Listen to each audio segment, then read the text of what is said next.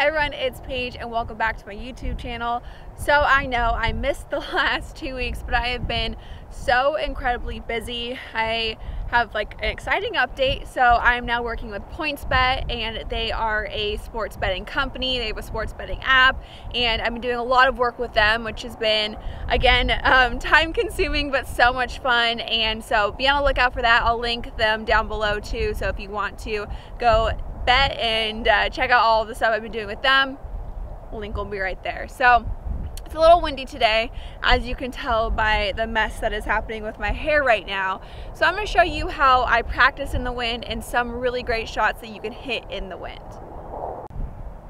So the first thing you want to do is try to see kind of the direction of where the wind is going and line up to where the wind is blowing, if that makes sense. So what I normally do first is I will grab some grass, throw it up so it looks like it's heading in this direction. So I'll line myself up along that way in the very beginning, so that way I'm hitting just a dead straight down the line downwind shot. If it's blowing this way and I line up really far to the left side, then the whole time my ball is just going to be going this way. Same for if I line up really far to the right, it's going to be really hard to work it, and so you might be hitting shots that are not what you would normally hit, and you then will try to like change your swing because of it. So instead of doing that, I just try to find where downwind is and I'll line up to that in the very beginning. Sorry, there's like planes everywhere, it's windy, still haven't gotten a mic because I'm not professional at this. But I'll show you what I do later when I actually work on hitting different shots with the wind. So in that case, then I will move my target around, try to work them into it. But first, right off the bat, because I don't want to get any bad habits, I just try to find downwind.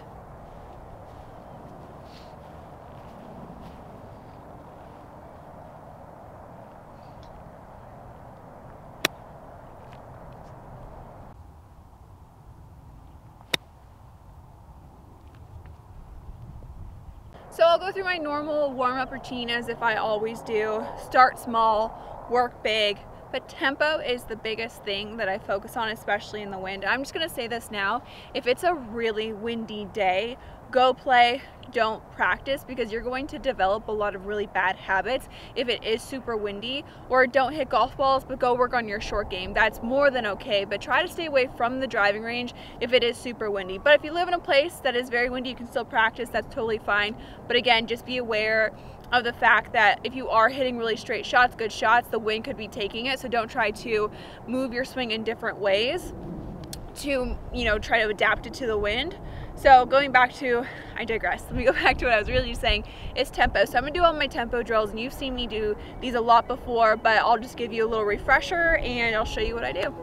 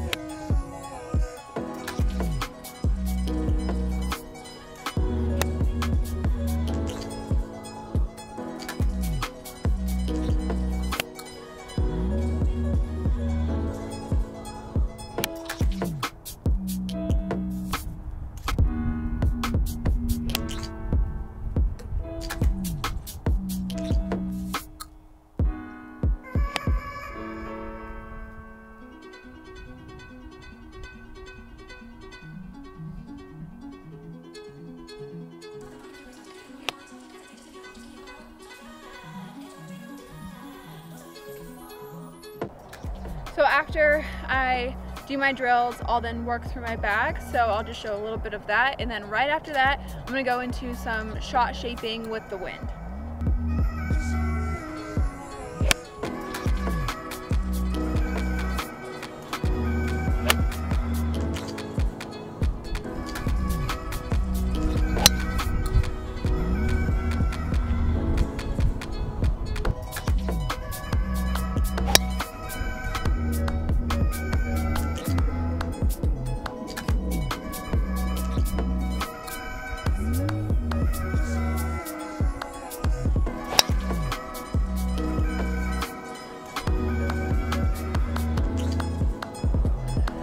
Okay, perfect time for this because it's getting a little bit more breezy now. So this is the fun part, and what I love most is practicing when it's windy. It's not about focusing on your technique or hitting certain positions. It's about shot shaping and seeing how the wind affects your ball. So I like to almost take the stick away. I'll put the stick there just to get a general aim of where I want to go. But then I mess with it. I'm hitting draws, I'm hitting fades, I'm hitting it high, I'm hitting it low. And all you want to focus on here is how is the wind affecting it. So this is great when you're out on the golf course and it feels about this windy. You know that, okay, if I draw it into this wind, it's going to stay straight. If it fades a little bit more, it's going to take it 5 to 10 yards. If I hit it low, it's going to go this far. If I hit it high, it's going to affect it that much.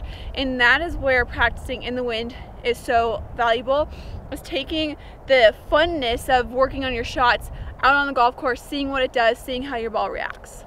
I've talked about this before, is how to hit a fade and how to hit a draw, so I'll link that video here too so you guys can go check it out.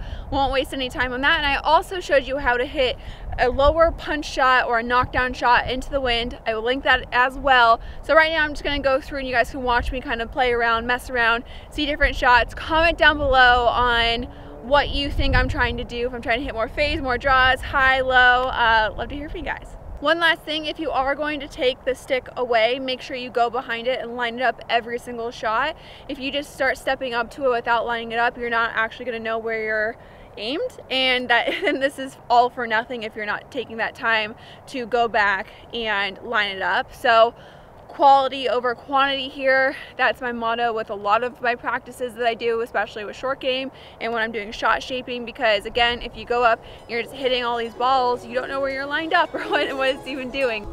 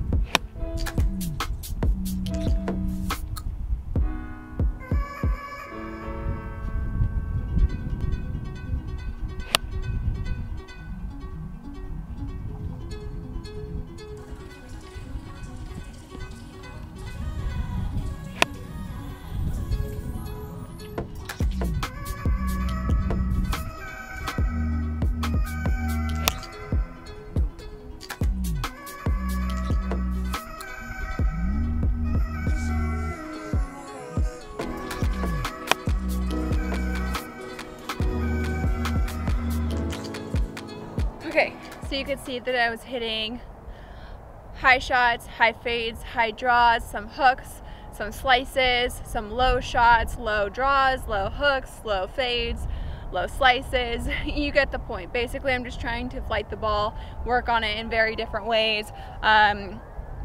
Right, left, high, low, really hitting everything, seeing how much the wind's affecting each shot. Obviously, the wind's blowing a little bit to the right, so that wasn't drawing or hooking as much, and so I just kept that in mind. I wasn't trying to exaggerate it anymore. I was just taking mental notes every single time I would hit it, and probably as you could see in my setup and stance and club face and everything, you could tell probably what shots I was trying to pull off.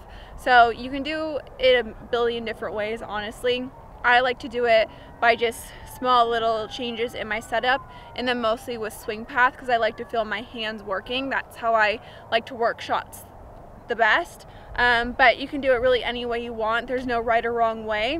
Whatever works for you, and having confidence with that. But getting that confidence comes with practice, and I didn't probably show it, but every time I stepped back, did my routine, focused in, tried to feel that shot, mostly in the practice swing behind it. You see it, you feel it, you hit it. So first you visualize the shot, then you feel it with your body, how it's gonna move through, and then you hit the shot. So play little games with yourself, try to hit different pins, wrap it around certain pins. Another thing I like to do that I'll show you is I'll put a stick out in front of me and I have to work it around the stick. So that one's really easy. All I do is just grab a stick, put it a couple feet ahead of you,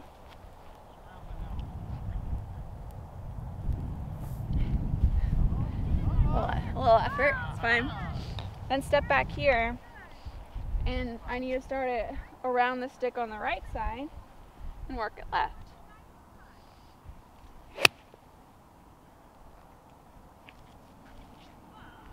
And then we'll do it the opposite way. So I have to start on the left side and end up on the right side.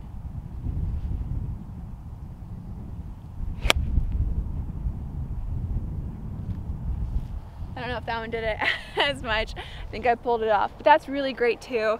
Good visualization, so that way you know you have to start it on the right side and on the left side. You really can play any games you want with it, but when it is windy, this is what I do. I practice shots, I don't practice technique. So I hope that helped you, and don't forget to subscribe to my channel, leave a comment down below, like this video, and I will see you guys next week.